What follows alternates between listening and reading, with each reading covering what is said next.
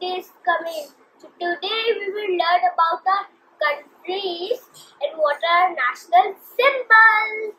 National symbols. What are national symbols? So let's see. The first national symbol is Bengal tiger.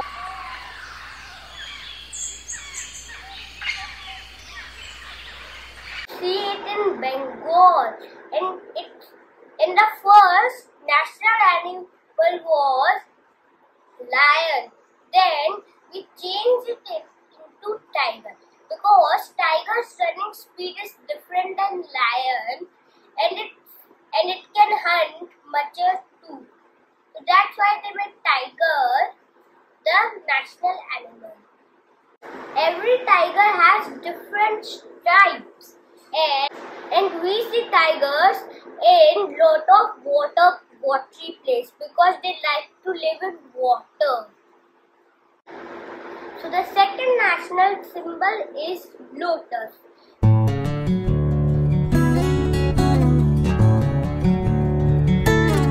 Lotus is a national flower because it grows in dirty water and still it is a very beautiful flower. That's why they made it a national flower. It is found in various colors like white, blue, pink, red and purple. And next, and the third national symbol is peacock.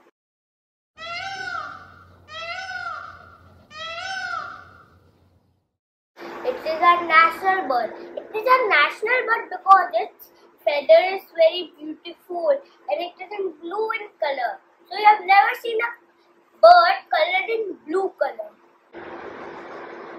Now the fourth national symbol is mango.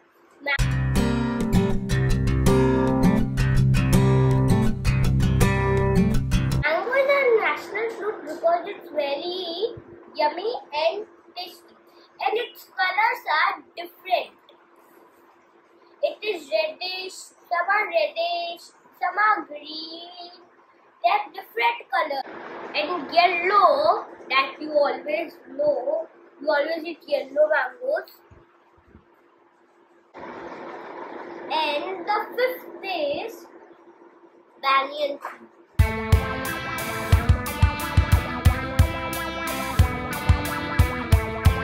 Banyan tree is the oldest tree and it also gives us shade.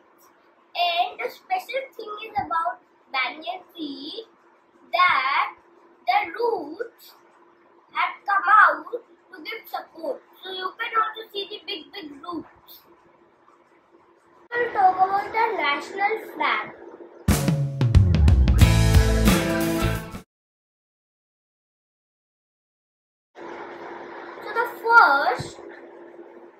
When you tell the first color, you think the first color orange. That's not orange. It's a little light. You think it's light, so that's why it's not orange. It's saffron. Everybody thinks it's orange, but it is saffron because it's light. Orange is a little dark. And for saffron stand for courage, and the white color stands for truth, and the green stands for the growth. Okay, so in the middle we have Ashoka Chakra. And how many lines are there in Ashoka Chakra? 24. Happy Independence Day to you all.